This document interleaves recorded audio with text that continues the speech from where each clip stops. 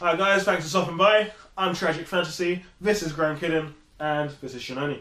Is there a reason that certain things... Oh, I've really got a cold. Is there a reason that certain things just keep going on?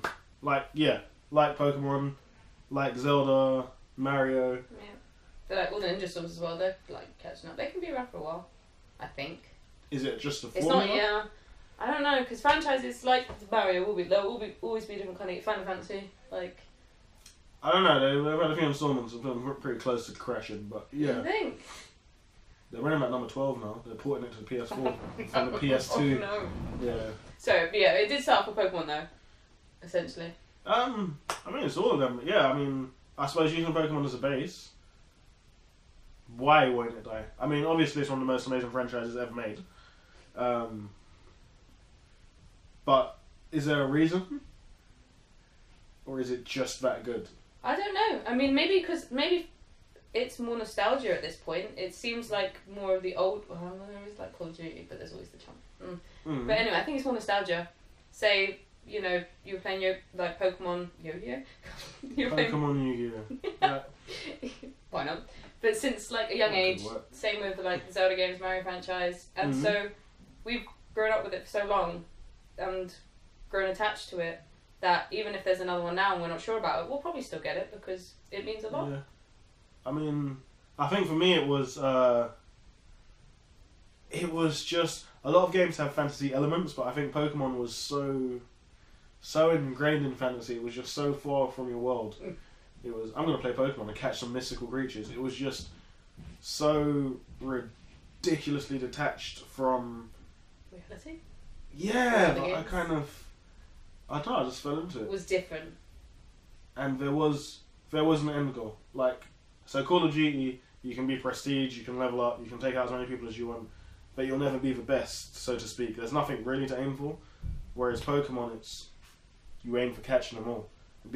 There was a clear goal of what it meant to be, like, just a god at Pokemon, which I am, or I was, until Pokemon Sun and Moon came out. But up until that point, I had everything. But yeah, like, I don't know, like, there's people who genuinely dream of being a Pokemon master. Yeah, but is that nostalgia now? I mean, Pokemon Go was mad when it came out, but that died quickly. Well, there are still players now. I mean, I still turn mine on every now and again, but... I was waiting for it to die because it's crap. But... But, like, I mean, I saw kids running around playing it and stuff, and even they might have not understood what it was like to play back in the day. Yeah. But even then, I suppose it was more family game. But it was nice to see that people at a younger generation could appreciate it for that moment in time. Like... Mind you, sorry, I felt like they wanted to catch gyms more than anything, so that's the competitive side, going back to like Call of Duty and stuff. It wasn't about collecting, it was about dominating. Yeah, the passion was different, because I'd speak to people who was playing Pokemon Go and I'd say, you know, what have you caught, have you got this, and they'd be like, I don't actually know what that is, but my Charizard can take out a gym, and it's... Yeah. It was... I get why people liked it, but it was one of those... It was an entry into the franchise without actually educating people on the franchise, which is probably why I didn't like Pokemon Go. I never played it. I tried a couple times and it was like...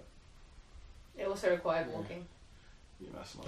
That's, you know, why walk when you can stay home and game all day, every day? See? Snorlax. I mean, but it's the same with, like, Zelda and all these things. Do you think it essentially is just nostalgia?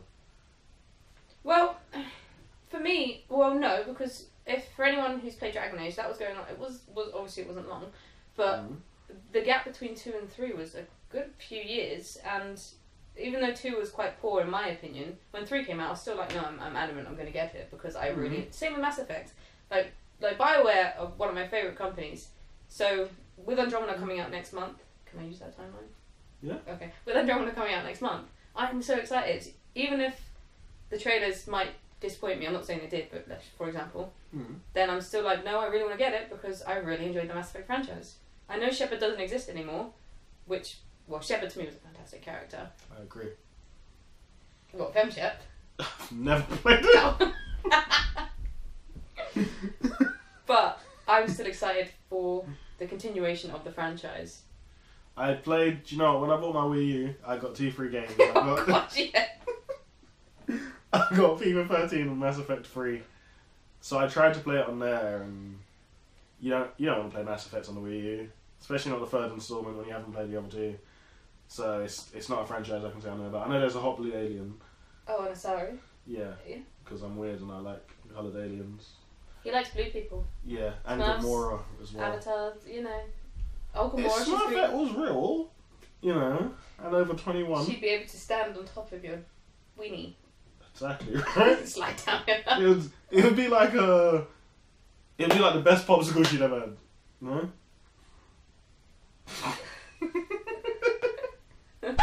So sorry guys, some idiot forgot to delete all the footage off the camera, and therefore it filled up really quickly because there was no space left.